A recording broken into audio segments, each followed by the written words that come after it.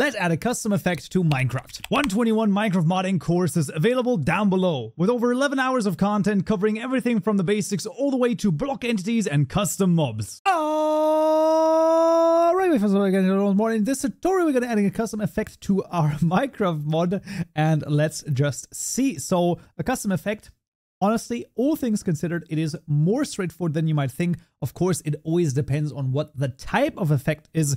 In this particular tutorial, we're going to add the slimy effect, basically allowing you to climb a horizontal surface if you so choose to, when you have that specific effect applied.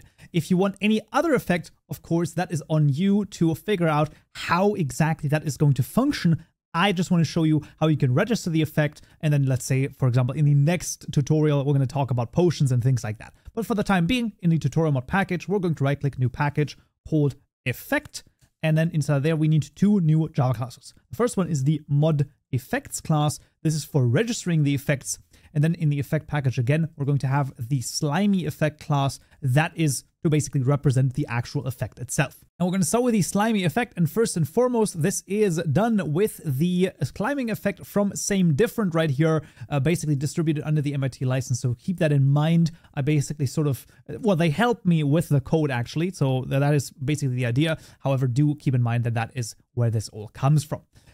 With this, it's actually really straightforward. So a custom effect is going to extend from the mob effect class, mob effect, not mob effects, very important, mob effect class. So then we can simply hover over this, create constructor matching super. We're going to choose the first one, and that's going to be what we need. We're going to change this to a public one right here.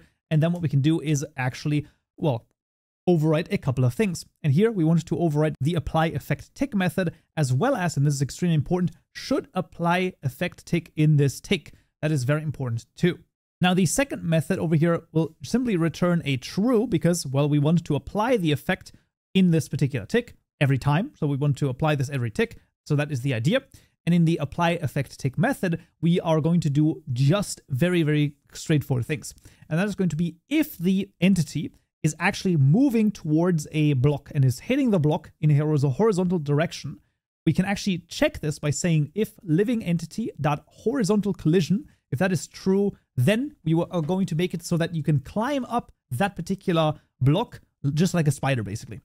We're going to get the vector 3 direction. This is going to be the initial vector that the living entity is moving in. This is equal to living entity.get delta movement.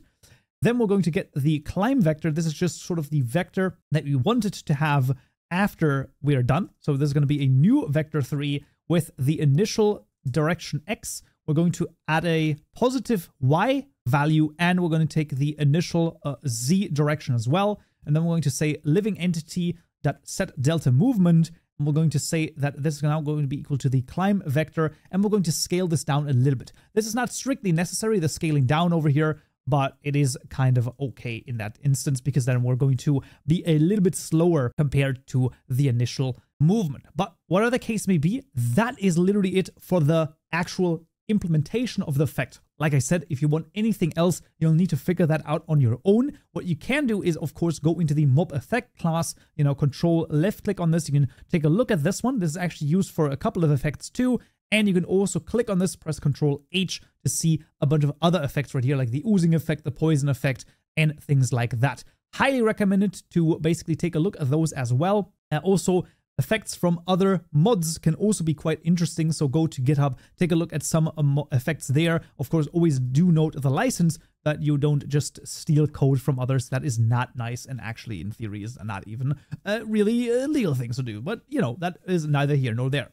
In the mod effects class, we're now going to register our custom effect. This is going to be happening with a public static final. Can you guess it? Yes, a deferred register of type mob effect. In this case, mob effect, very important.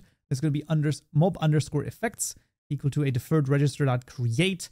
This is for built-in registries.mob effect, and then tutorial mod.mod ID. As always, all of the code is available down below, so you can basically check it there as well.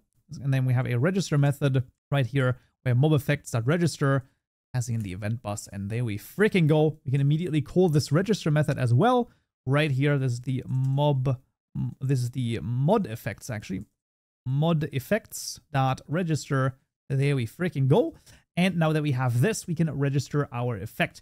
This is honestly not too bad. What we basically just want to do is we want to have a public static final holder of type mob effect. In this case, I'm going to call this the slimy_effect equal to mob_effects.register. The name is going to be slimy, and then it's going to be a supplier of a new slimy effect. Very important because, of course, we have a slimy effect. The category here, I'm going to choose neutral in this case. So mob effect category.neutral.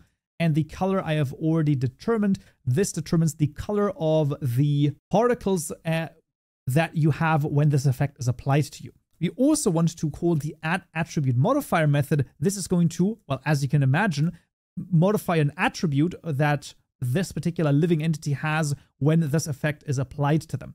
And that's going to be the attributes dot movement speed. So we're going to modify the movement speed.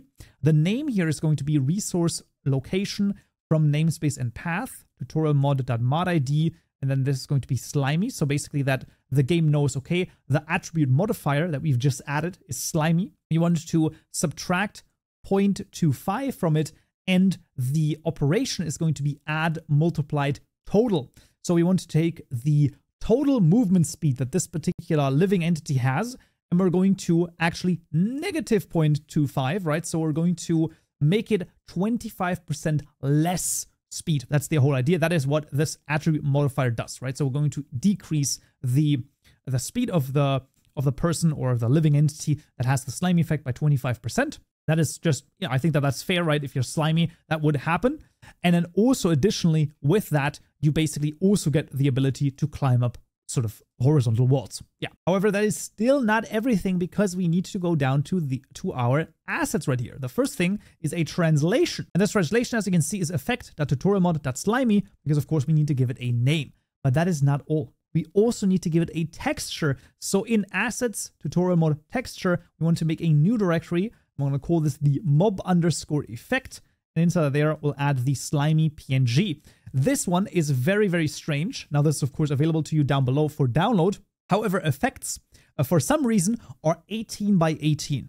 I don't know why they didn't go with 16 by 16 pixels for effects as well. Maybe there was a cool effect that they had that was like, you know what, we're just going to go bigger than 16 by 16. But that is a very interesting thing to keep in mind. So basically, your size, in theory, for your mob effect texture has to be 18 by 18. But once you have all of this situated, now we are actually good to go. And what we can do is, well, very easily jump into the game and see if it works.